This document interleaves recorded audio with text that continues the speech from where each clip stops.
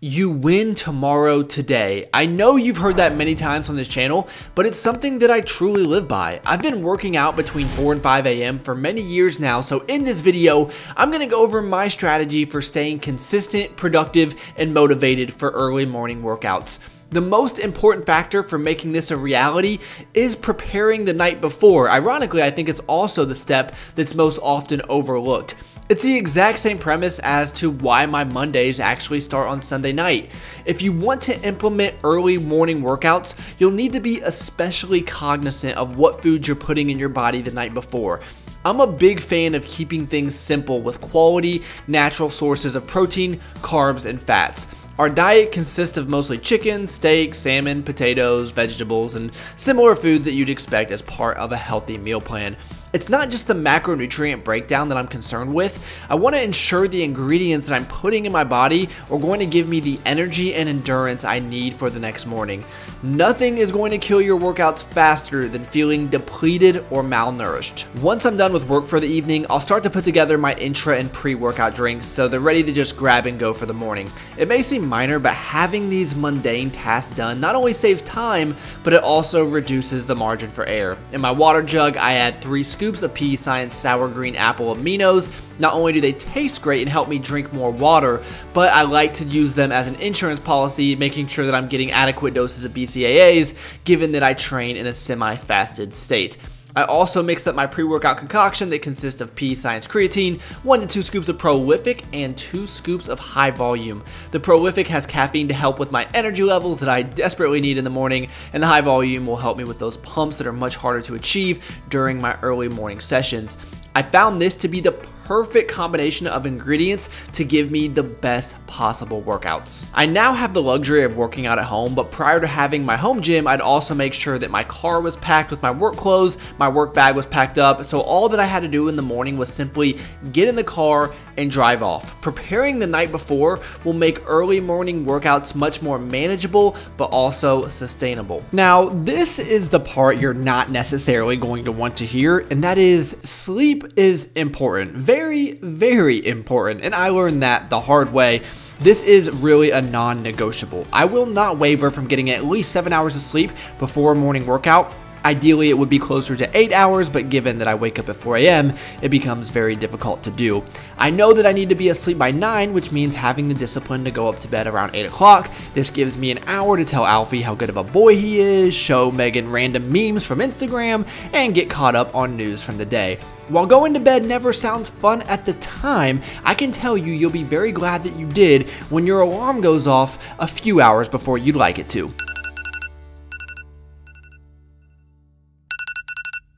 This is where you train your brain to never, and I mean never, hit that snooze button. Your alarm goes off, you just stand up. It's like Pavlov ringing the bell. It's just classical conditioning. One of the most important things you can do immediately after waking up is to start hydrating. Drink at least 12 ounces of water immediately and consider eating something light if you can stomach it. I used to train completely fasted, but I've made an attempt to at least get a banana or some sort of fast-acting carb before I start training. Ideally, you get a full meal at least an hour before, but I know a lot of us, we can't always do what's optimal, and we have to make do with our own personal circumstances. I do like to give myself at least 30 minutes to wake up, drink the pre-workout I made the night before, check some emails, and really just mentally prepare myself for the workout. Once I've taken the time to gather myself, then I will head out to the garage and start my warm-ups.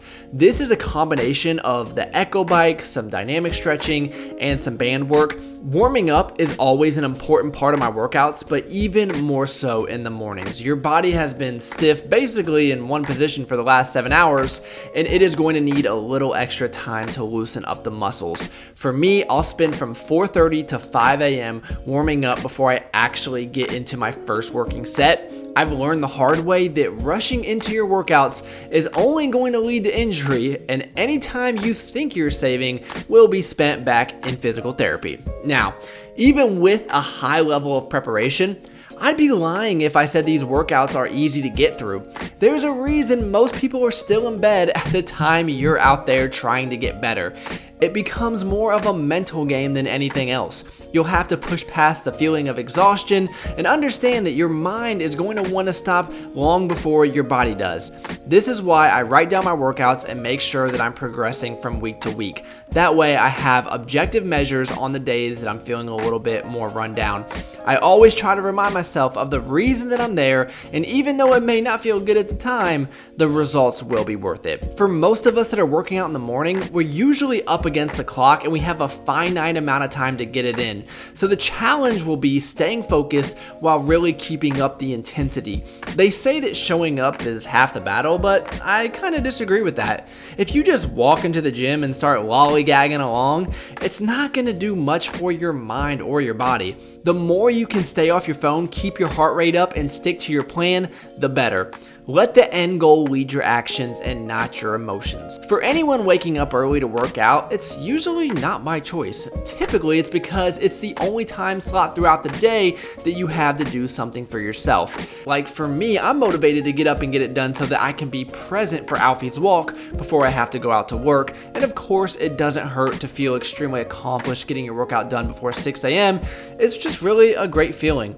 It's also very important to recover after your workout, which is why I'm so thankful that Built Bars has been nice enough to sponsor this video. These are some of the best tasting protein bars you'll ever try, and they're only around 130 calories each. They're great for post-workout or anytime you're looking to get some extra protein in your diet. Best of all, you can head over to the website link below and use Travis15 to save 15% off your order. I highly recommend the new cookie dough flavor or variety pack so you can try all the awesome bars. I can assure you that you will love them just as much as I do. And that is going to be the end of the video. I can assure you, if you follow these steps and you build this into your schedule using these methods, you will, one, be able to sustain this lifestyle, but also find a way to have good workouts so you're either being able to gain muscle, lose weight, or whatever it is that your goals may be. Let me know if you guys have any advice in the comments down below, and also let me know what you thought of this video. I really appreciate you taking the time out of your day to watch. I mean, you could have been doing anything in the entire world, and you chose to spend a few minutes with me. That is pretty awesome. Please give the video a like, subscribe to the channel if you are new. Don't forget to turn on those post notifications, and I look forward to talking to y'all next time.